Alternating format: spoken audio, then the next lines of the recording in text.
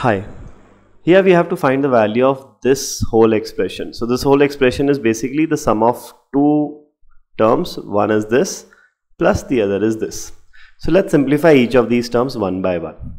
So here we have 3 minus 1 by 2. Now 3 minus 1 by 2 is 3 into 2 6, 6 minus 1 is 5 by 2. So this comes out to be 5 by 2. This whole thing is 5 by 2, right? So 1 upon 5 by 2 is effectively, this part here is 2 plus 1 upon 5 by 2 is 2 by 5. So now we are solving this particular part here. 2 plus 2 by 5 is effectively 5 into 2 is 10. 10 plus 2 is 12 by 5. So this whole thing is 12 by 5. This whole thing is 12 by 5. So 4 upon 12 by 5. 12 goes by 4 3 times. So this becomes 1 upon 3 by 5, which is 5 by 3. So now this becomes 3. Now we are solving this part. 3 minus 5 by 3. Okay. So 3 into 3 is 9. 9 minus 5 is 4 by 3. So this whole term comes out to be 4 by 3.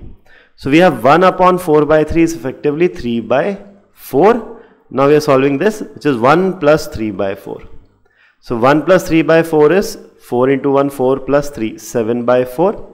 So effectively we have 1 upon 7 by 4. So this whole expression effectively comes out to be 1 upon 7 by 4 is 4 by 7. So the first term simplifies to 4 by 7. Now let us look at the second term. So this part here is 2 minus half is 2 into 2, 4. 4 minus 1 is 3 by 2. Fine. Now let us look at this part. We have 3 plus 1 upon 3 by 2 is 3 plus 2 by 3. This comes out to be 3 into 3 is 9. 9 plus 2 is 11 by 3. Fine. Now we have 4 upon 11 by 3. So now solving this whole part. So we have 3 minus 4 upon 11 by 3. So this 3 goes and gets multiplied. So this becomes 12 by 11. Okay. So 3 minus 12 by 11. So 3 into 11 is 33. 33 minus 12 is 21 by 11. Fine. So this whole thing comes out to be 21 by 11. And finally we have 3 upon 21 by 11. So 21 goes by 3 7 times. So we have 1 upon 7 by 11, which effectively becomes 11 by 7. Okay.